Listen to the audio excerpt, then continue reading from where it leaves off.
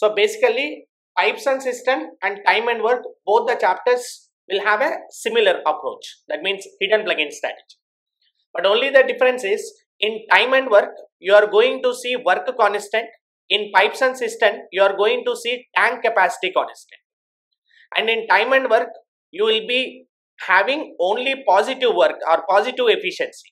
But in pipes and cistern, you will be having both positive and negative efficiency. Why? Because in pipes and cistern, you will be seeing the two terms called inlet and outlet. Inlet is a pipe which is used to fill the tank. So when you are taking efficiency, you can take the positive sign for it. Outlet is nothing but the pipe which is used to leak the tank. While you are taking efficiency, you can take the negative for it. So these are the only few points which you have to remember. Remaining approach is similar to time and work. So just inlet and outlet pipes. So inlet is nothing but the pipe which is used to fill the tank. When you are taking efficiency, take a positive sign for it. And outlet is nothing but the pipe which is used to leak the tank. When you are taking efficiency, you can take a negative sign. And remaining process is similar to time and work. So let's look at a simple question given. If you observe this question, a tank can be filled by pipe A in 10 hours and pipe B in 12 hours. At 6 AM, pipe A is open. At what time the tank will be filled if pipe B is opened at 8 AM? Okay.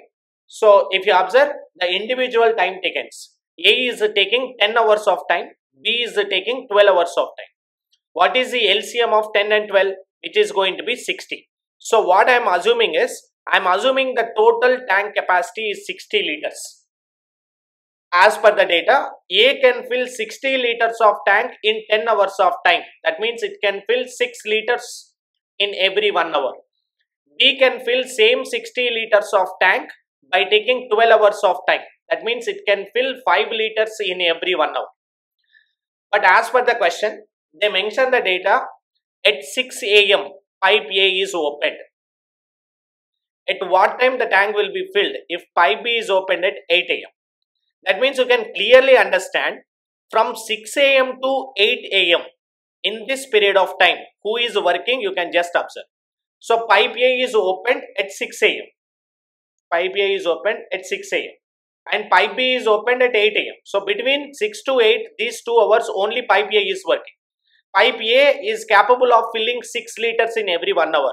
If 2 hours it is working, 2 into 6, which can complete 12 liters of tank.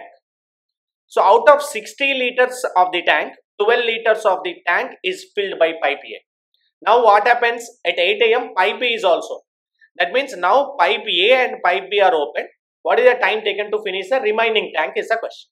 So remaining tank means out of 60 liters, 12 liters over, the leftover tank is going to be 60 minus 12, which is 48 liters.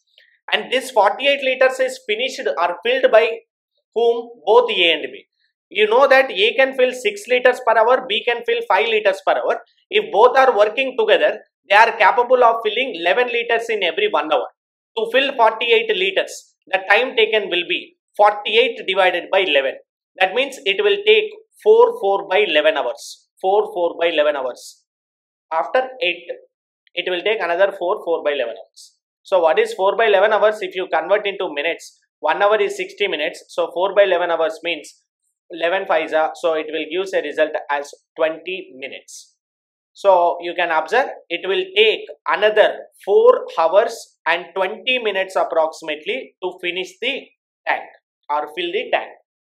So you are able to see after 8 o'clock it is taking 4 hours 20 minutes means 8 plus 4, 12:20 is the time taken to finish the tank. So mark the answer choice as going to be option A. Look at the next question. A pipe can be filled in 6 hours. A pipe can fill the cistern or tank in 6 hours. Due to leakage at the bottom, it is filled in 7 hours. When the cistern is full, how much time will it be emptied by the leakage pipe? Okay.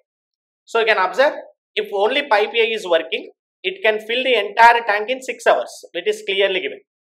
Due to leakage at the bottom, that means while it is filling, some leakage is happening at the end. So filling and leaking are happening parallelly. Then it is taking 7 hours. Generally leakage is there, that's why it is taking more time than the previous. It is taking 7 hours. Now the question is, if only leakage pipe is there, so you can understand pipe B is a leakage pipe. If only leakage pipe is there, what is the time taken to empty the full tank is the question. So I am just taking LCM of the numbers 6 and 7. 6, 7 LCM is 42. I am assuming total tank capacity is 42 liters.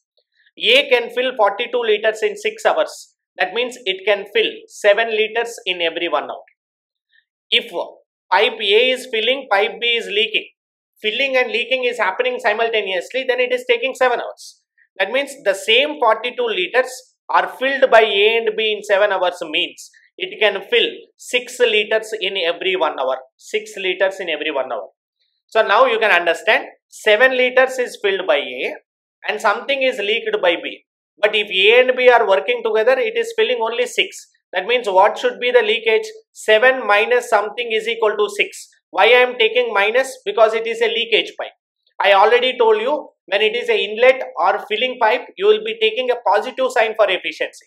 When it is an outlet or emptying pipe, you will be taking negative sign for the efficiency. So 7 minus something is 6. That means you can understand pipe B can leak 1 liter in every 1 hour.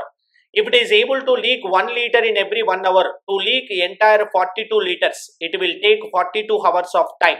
Mark the answer choice as 42 hours. Hope it is.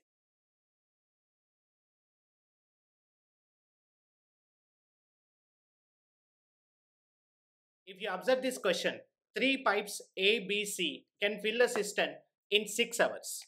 After working together for 2 hours, C is closed. Then A and B can fill the cistern in 8 hours. Then find the time taken in which the cistern can be filled by pipe C alone. So again here ABC are able to fill the tank. ABC are able to fill the tank by taking 6 hours of time. If ABC are able to fill the tank in 6 hours, what is the tank capacity? We don't know. I am taking the tank capacity as 60 liters. If 60 liters is a tank capacity, A, B, C together can fill 60 liters in 6 hours. That means they can fill 10 liters in every 1 hour. 10 liters in every 1 hour. And now, if you observe here, after working together for 2 hours, that means all the 3 pipes are worked for 2 hours. If all the 3 pipes are working, they can fill 10 liters in every 1 hour. If they are working for 2 hours of time, how many liters it can fill? It can fill 20 liters of tank. Out of 60 liters of tank, 20 liters is already filled. What is the remaining? Remaining will be 60 minus 20, which is equal to 40 liters. And now, if you observe the data, they mention that after 2 hours, C is closed. And A and B can fill the cistern in 8 hours. So that means this remaining 40 liters of tank is filled by A and B. A and B filled 40 liters of tank by taking 8 hours of time. If they are filling 40 liters in 8 hours, it was very clear that they can fill 5 liters of tank by taking every 1 hour of time. So now the question here is, pipe C alone can fill the tank in how many hours? So now what I am doing is, I am trying to understand A plus B plus C, we know it as 10. A plus B plus C is efficiency of ABC together is equal to 10. And A and B together are filling 5. That means what should be the capacity of C? I can definitely say that C can fill only 5 liters in every 1 hour. If C is able to fill only 5 liters in every 1 hour, to fill entire 60 liters, what will be the time taken? 60 by 5, which is going to take 12 hours of time. Your answer must be 12 hours, which is available as option A. Mark it as answer choice.